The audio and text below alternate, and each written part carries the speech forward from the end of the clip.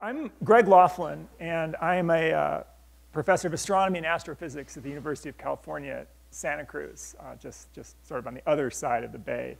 And it looks on a map like it's a very small distance, but I discovered, much to my chagrin, driving up here this morning, that it's actually a fairly large distance when the traffic is slow. So I kind of arrived just before the conference, and then I realized that I had a couple of computer difficulties. So this is very much going to be a balancing act in an open source world. So I'm going to have to kind of finesse my talk a little bit to get around a lack of certain slides that I was going to show. You know, I always like taking an airplane flight because, and especially if the plane flies over where I live. Sometimes if you come up from Los Angeles, the plane going into San Jose goes right over the Monterey Bay. And it's really beautiful. You can see the curve of the bay, and you can see the redwood forests. And you know, if you know where to look, I can see where I live. And in that moment, the world that you're intimately familiar with, you know, where you get coffee in the morning and drive up to work, and where, you know, the small dramas of your life unfold, you can see how that patch of the surface that is your micro world fits into the surface of the Earth as a whole.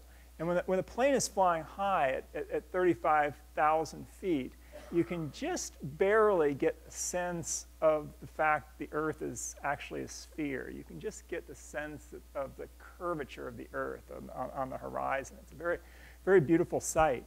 And that's the one moment when you can sort of connect the scales that astronomers deal with all the time with the scales that sort of inform your everyday life.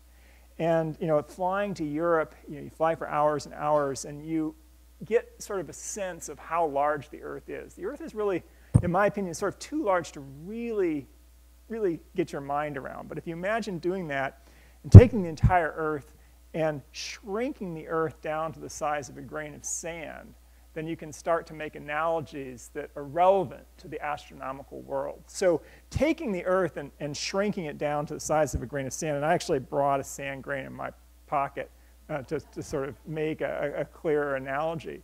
Doing that is a demagnification of something like a factor of 100 billion. If you shrink the Earth down by a factor of 100 billion, then it becomes the size of a grain of sand. And what you can do is you can shrink the entire solar system down with the Earth. And so if you do that, then it turns out that the sun is about the size of a penny. So a scale model, like a scale model railroad of the solar system, has the Earth as a grain of sand shrunk down by a factor of 100 billion, and the sun as the size of a penny shrunk down by a factor of 100 billion. And the distance between the Earth and the sun at that scale is about the distance of my 2 arm lengths. So the sun is right here in my right hand shining, and the Earth is this grain of sand in my left hand.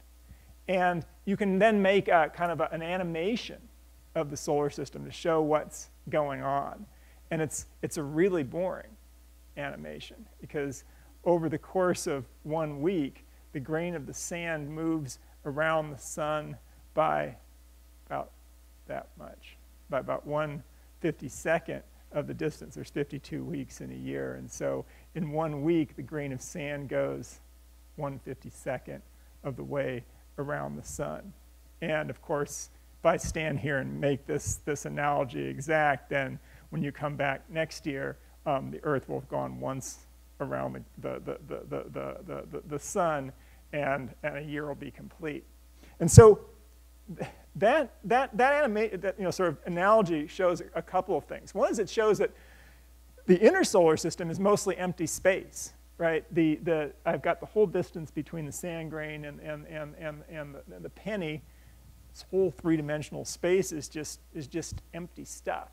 And it also shows that, you know, if you're worried about, you know, getting someplace on time, or like all these emails that are piling up in your inbox, all that kind of stuff, it really helps to remember that it's just like a sand grain going around a penny once a year. And not only that, but it's like the thinnest film on the surface of a sand grain going around a penny once most of the Earth is just solid rock and iron. So astronomy can sometimes calm you down if you feel overwhelmed, if you feel stressed out. So that's one of the benefits. And the Earth and the Sun are just sort of two members of our solar system. We have 8 planets. It used to be 9. Now we have 8 planets in our solar system. Mercury, Venus, Earth, and Mars are all small objects which Mercury and Venus are inside the Sun's orbit. Mars is just outside. They're smaller than the Earth. Mars is 10 times smaller than the Earth. Mercury is 20 times smaller than the Earth. And then the larger planets in our solar system, starting with Jupiter, Jupiter is 5 times farther away from the Sun than the Earth is. So if I get that Sun back out, put the Earth out at the right distance, if we want to make a scale model of Jupiter, we could take a very small peppercorn and place it 5 times further from the Sun than the Earth is. So that would place it right about at the wall. Pluto, the sort of one of the outermost objects in the solar system, is 40 times farther from the Earth than the Sun is. And so at that scale, this is sort of out in the yard, outside of this conference center. And so you really see, the solar system is a very sparse and very empty place. But if we want to get a sense of the distances between the stars, then even this highly demagnified scale isn't enough. What I need to do to really give you a sense of the distance of stars is to take the Sun, which I've already taken the liberty of shrinking down by a factor of 100 billion to the size of a penny. I need to take the Sun and shrink that down by another factor of 100. I need to make this penny 100 times smaller. If I make a penny 100 times smaller, then it too is the size of a grain of sand. So what have I done? I've brought the Sun, this enormous fusing orb of hydrogen and helium gas, down to the size of a grain of sand. And so at that scale, then the distances between the stars that you see when you look up in the night sky, start to become tractable. The Sun is a grain of sand, then Alpha Centauri, the nearest solar system, are 3 more grains of sand 6 miles away. Right? So it's an incredible, incredible distance relative to the sizes of these objects. So Sun is the size of a sand grain. The nearest stars are 6 miles away. If I wanted to make a model of the galaxy that we live in, I would need to take 100 billion stars. So 100 billion sounds like a lot. $100 billion is a lot of money. 100 billion of anything sounds like a lot. It turns out that 100 billion sand grains doesn't really occupy that much volume. If I had 100 billion sand grains, they would about fill up this box right here. 100 billion sand grains would about fill this size of this lectern. If I wanted to make a model of the galaxy, I would need to take this big box full of sand, 100 billion sand grains, and then spread them out over a distance that's roughly 2,000 times the size of the continental United States.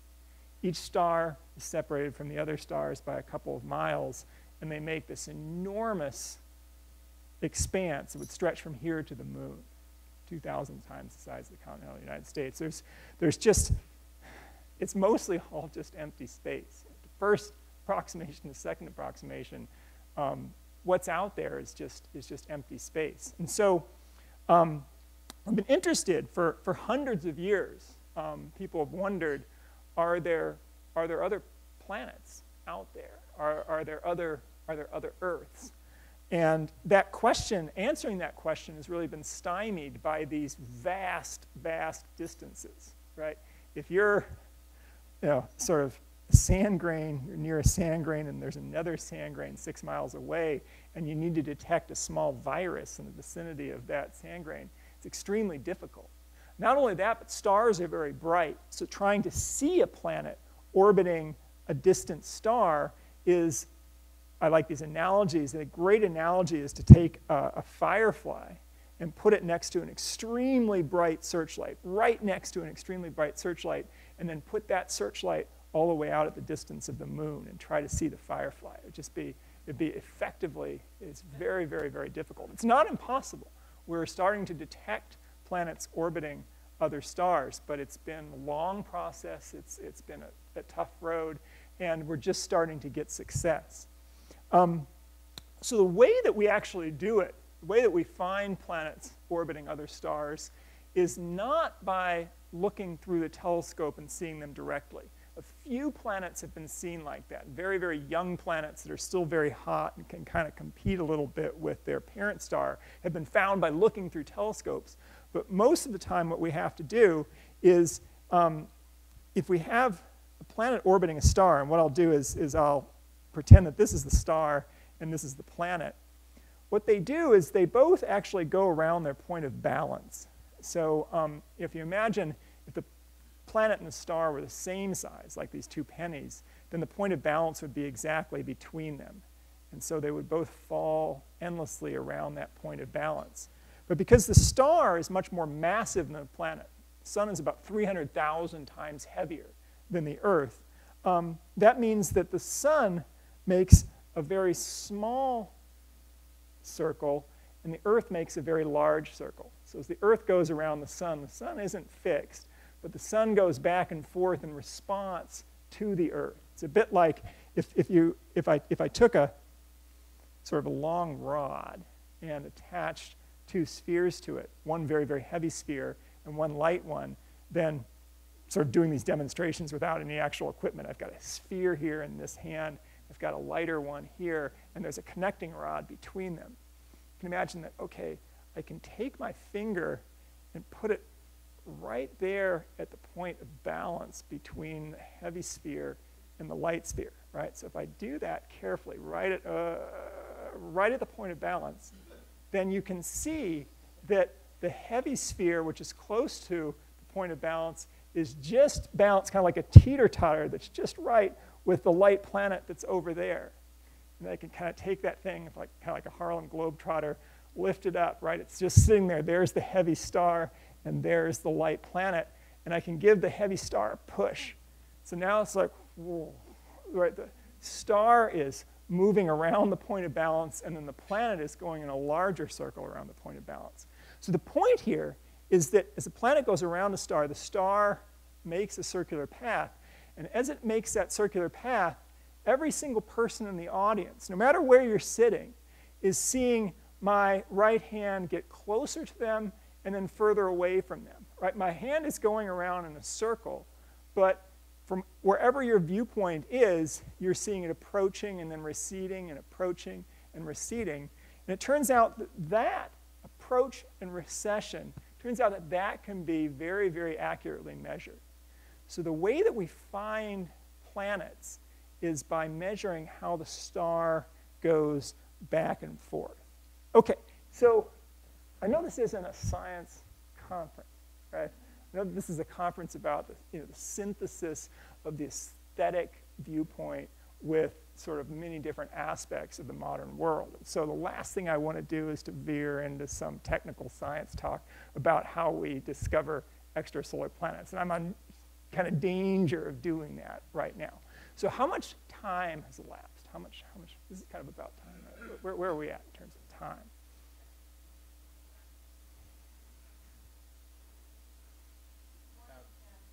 Sorry? Okay, okay. Okay, we've got at least 10 minutes. So what I'm going to do is I have this software that sort of shows how this all works.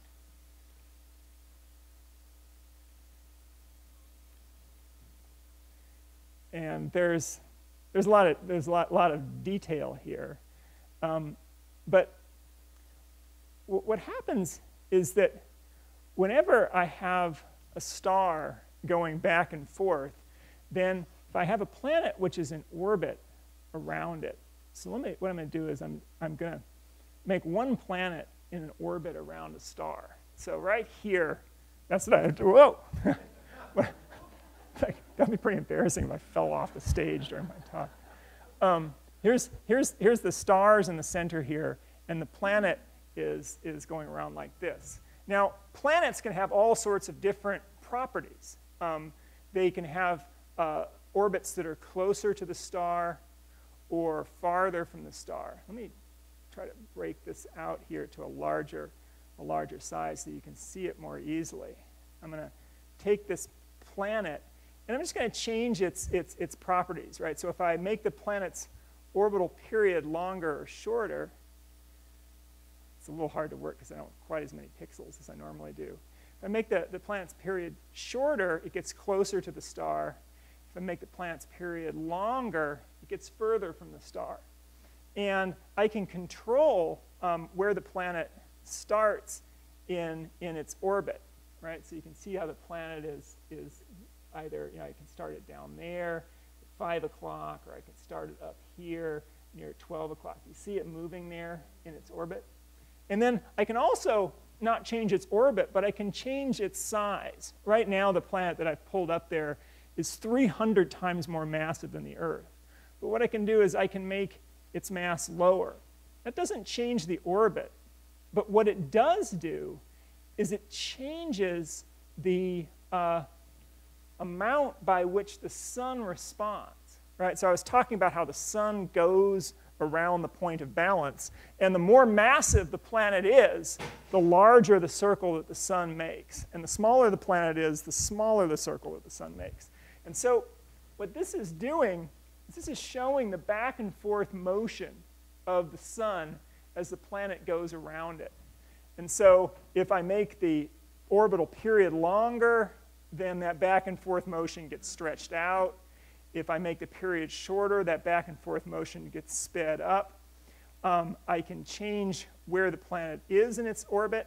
So if I just make the period, the orbital time longer, I can change where the planet is in its orbit. That moves that curve sort of back and forth. You see how that curve is moving back and forth. And then I can also do a couple of other interesting things to the orbit. I can change its shape. Orbits are actually ellipses. And so I can move the orbit so it becomes more stretched out. You see how the orbit is becoming more and more eccentric, sort of like a comet there. And when the orbit is like a comet, it spends a long time out here, and it goes, falls in through the star very quickly at one point of its orbit and is moving very slowly. And so that causes the star to respond in a kind of an odd way. And then a planetary system doesn't just have to have one planet in it. It can have more than one planet. And so here's the effect of taking two planets. And let's change this crazy shape of the inner planet. I have two planets here, and that's giving me a very strange up and down curve for the star. If I have two planets going around a star, the star is going, whoa, whoa, whoa. It doesn't quite know how to follow an orderly trajectory.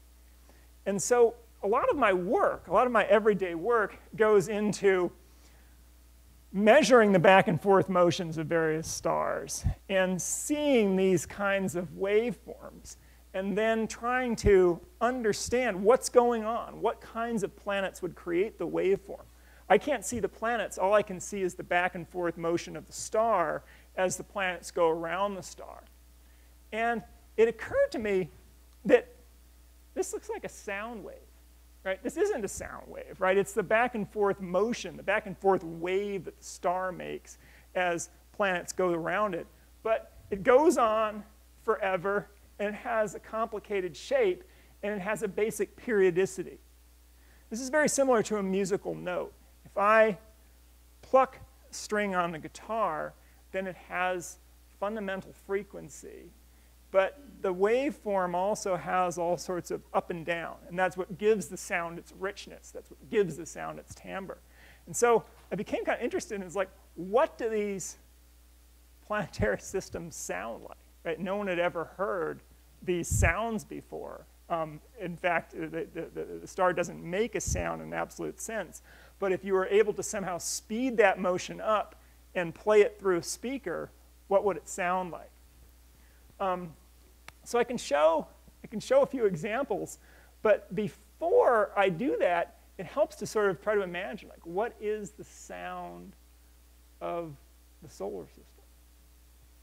So it's just like, in your mind, try to think, like, what does it sound like? Is it some kind of celestial harmony, or is it just like a boring dial tone on a phone, or a busy signal? What does it sound like? Jimi Hendrix, Purple Haze. Hey Joe was my favorite Jimi Hendrix song, actually. So what I'll do is, I'm gonna just open up a file that shows what the inner solar system sounds like.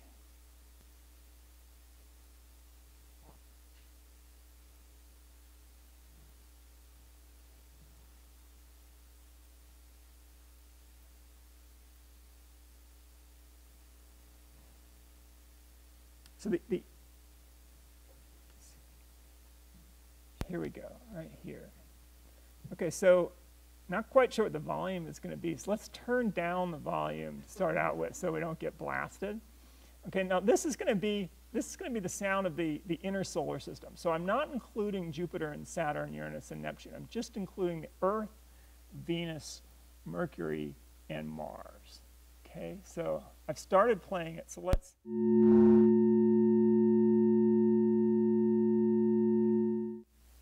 So, I asked you to imagine, you probably had like, oh man, this is going to sound incredibly cool. And then, and like I could like kind of do an Emperor's New Clothes thing and try to fool people into thinking that sounded cool, right? And no, but it sounds really boring. Listen to this. It sounds really boring.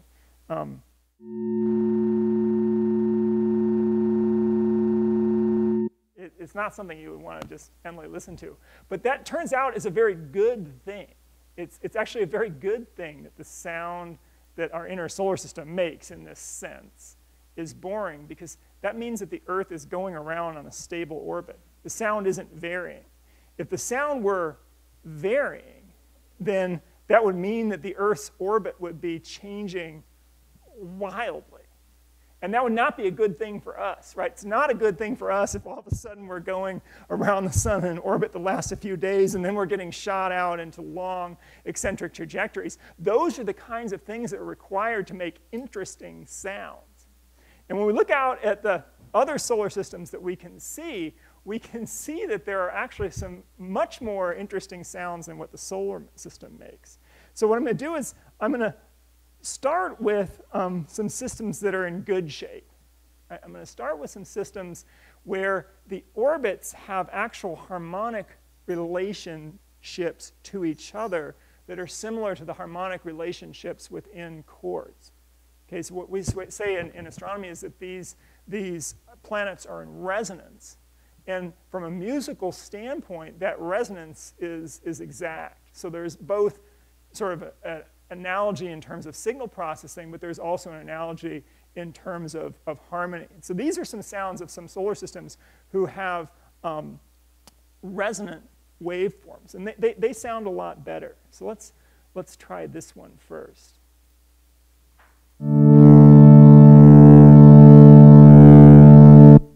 So that's a much richer tone. It's sort of an organ-like sound. Here's another example.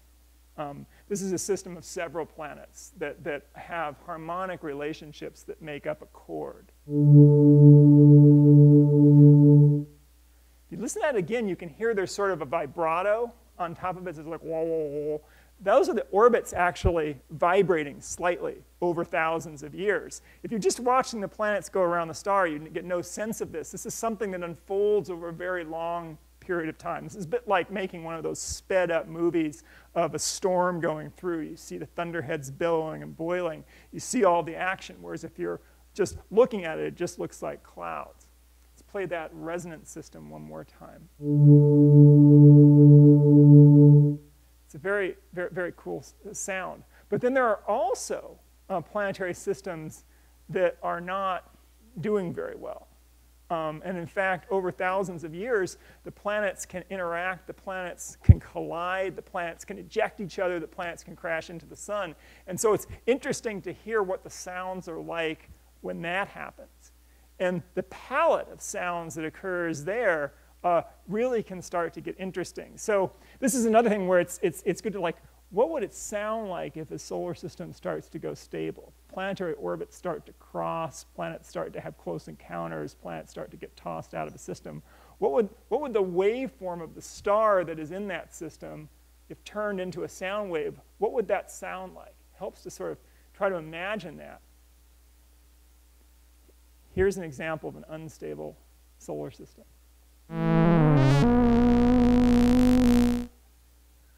It's just a bizarre sound, right? So this is a crazy orbital evolution.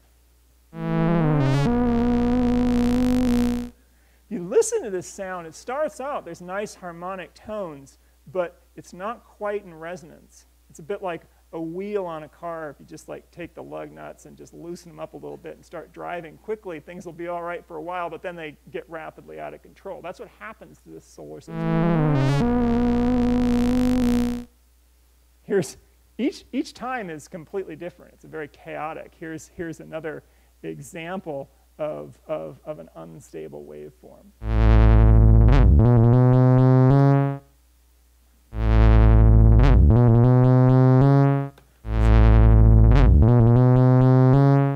So what's going on there is a planet is actually being ejected. It's being thrown into a larger and larger orbit and finally leaving the system altogether. So now I know I've run over my 20 minutes by quite a bit. So we'll stop there, and we can talk more about this as we go on. So thanks.